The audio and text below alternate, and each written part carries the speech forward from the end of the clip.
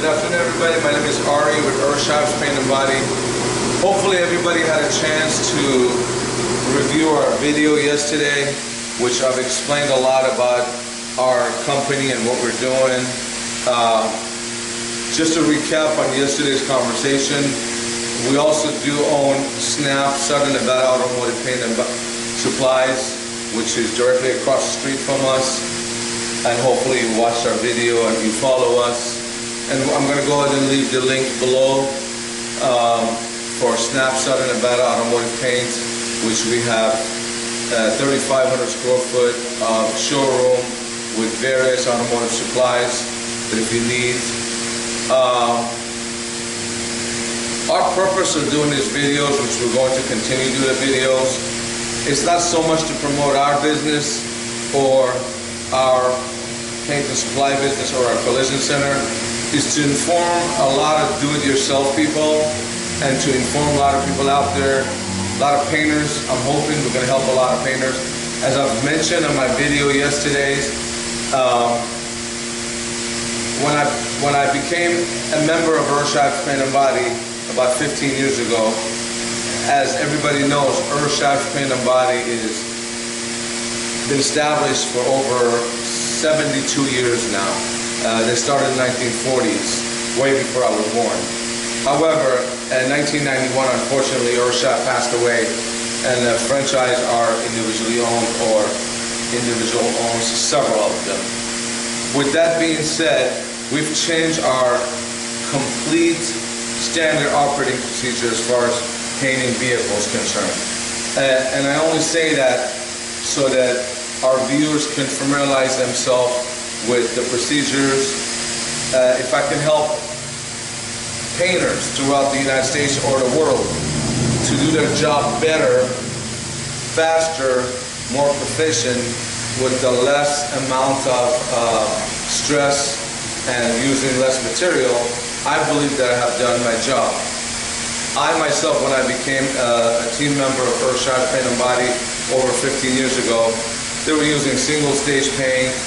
They weren't following procedures, and problems after problems occurred. Throughout the years, as you know, in everything in life, you learn from your problems and you execute on your mistakes and make them better and redo and try to correct your mistakes. And that's the same thing goes for painting vehicles. I can honestly say this, and I mentioned that in my previous video. In the last 10 years that I've been painting, even today, or as far as yesterday, I've learned something new when I come in a spray booth. There's no painters out there, although I've heard we hire painters for other facilities and our other facilities that said that, oh, I've been painting for 30 years, there's nothing in the paint business that I don't know. That's the wrong attitude.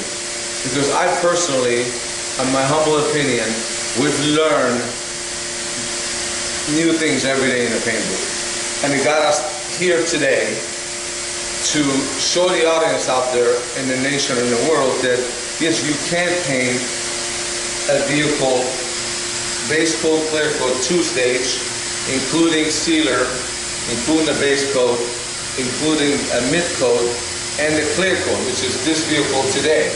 That's a three-stage for all the painters out there who's familiar with it. Normally, painters that we hired over the years would take almost half the day to a car like that.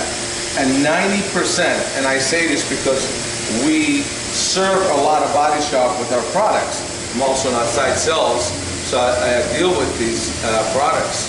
And painters take about 6 or 7 hours, 5 hours, 4 hours to paint a vehicle, and even that, 90% of collision centers have to cut and buff every vehicle. I'm here to tell you that today, that if you follow our procedures, with what we have here today, we're going to show you, you are, your life's going to be easier, your painter's life's going to be easier, your product's going to be less, time of painting is going to be cut to half, and the vehicle, believe it or not, will not need, and I repeat, will not need a color sand and buff. Vehicle's going to look perfect, wet, with a high solid clear, and And our tricks that we learned over the years, we're willing to share with the audience out there. And I hope everyone appreciate that. So let's get going and let's paint this beautiful Honda van. Odyssey, I believe it's a 2012.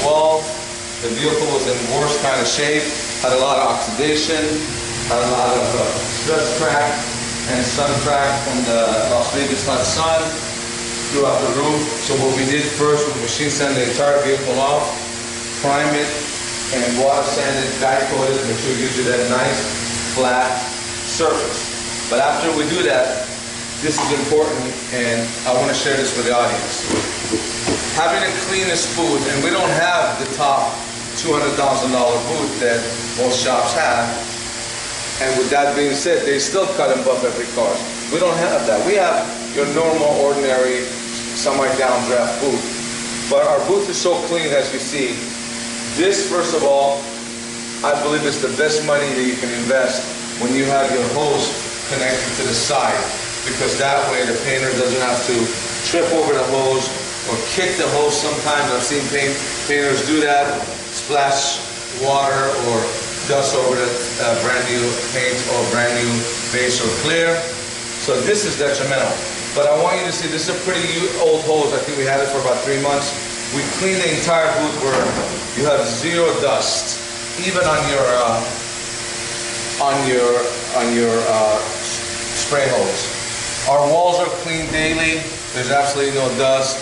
Of course, we have a thermometer here to make sure we're spraying at 75 to 80 during the summertime, because that's the recommended by the factory. Now, the million-dollar question is, and I've seen painters make this mistake thousands of times. Well, they base their vehicle, then they're like, oh, I forgot to bring more paint. Then they open that door, the personnel door. And to my terminology, every time you open, this is a big control environment, and it's a big vacuum. Every time you open that door, you risk of bringing outside environment and dust inside, and as a result, you're gonna have a lot of dust sitting on your vehicle. That's why you gotta cut them buff. That's one of the reasons. So we keep all our paint here in our cabinets below, so we don't have to run out there.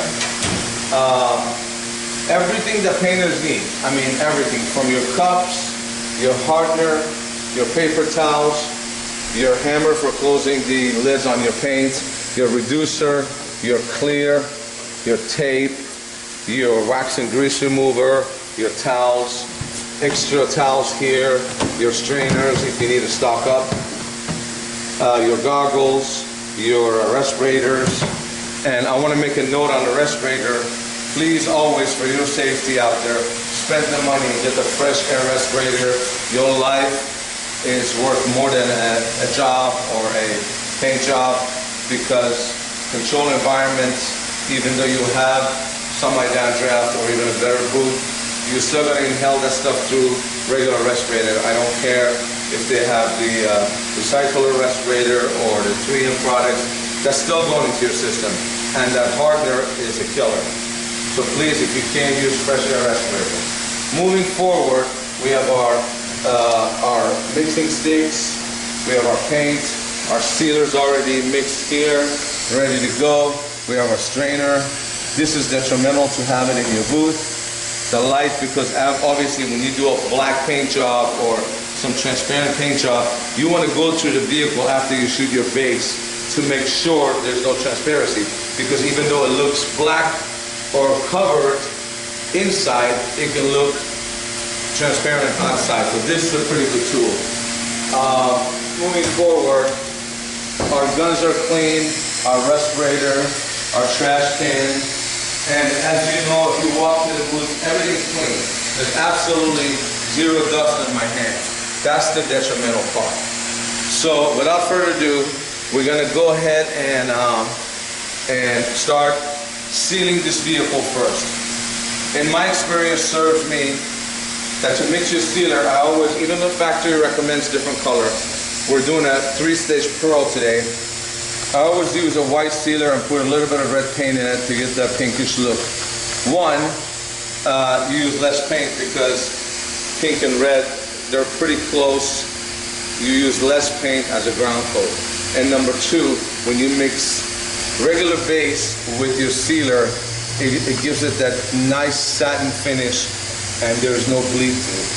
So we're gonna go ahead and start our process, and you're gonna hopefully join us.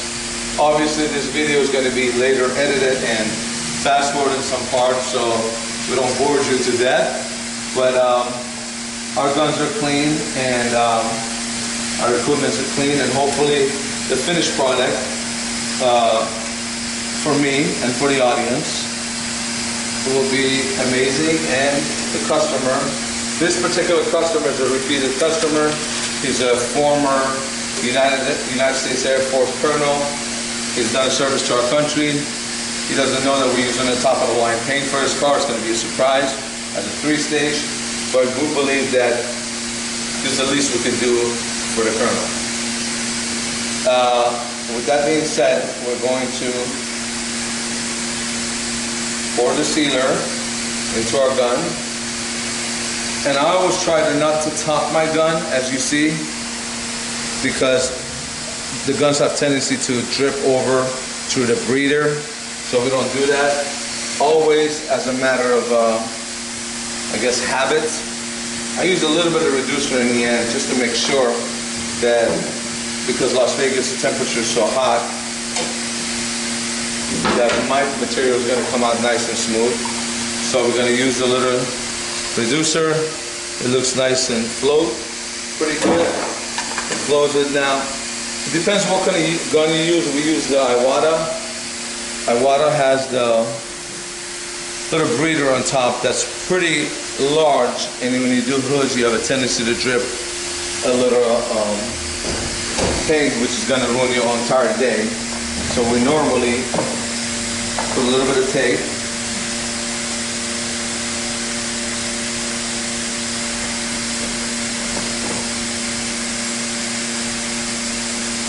on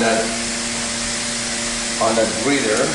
Of course, if you leave the tape on there and don't puncture a little hole, it's not going to flow right and it's not going to come out.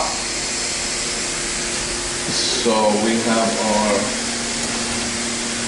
what you see, I poke a little hole in here. So it's not the same hole, it's a little bit one, but it does the job and you're not going to spill any paint out there. So these little tricks that we've learned over the years, I'm hoping it's going to help our audience have a better day in the booth, have a nicer product, happier boss, happier customer, and a better career. So without further ado, we're going to go ahead and paint this vehicle. I hooked up my pressure respirator.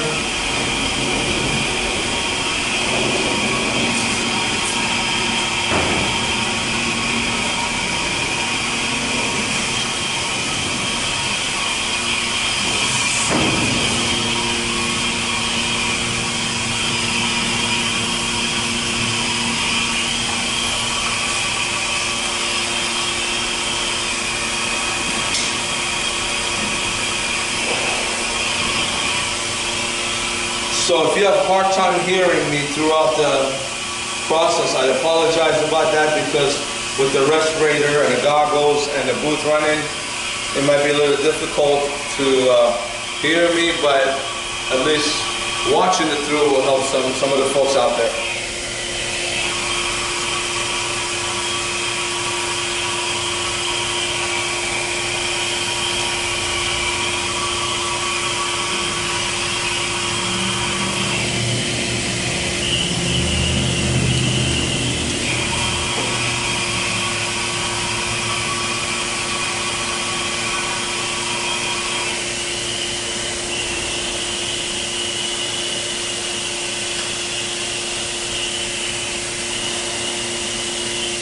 So we have our goggles here, just to make sure your goggles are clean.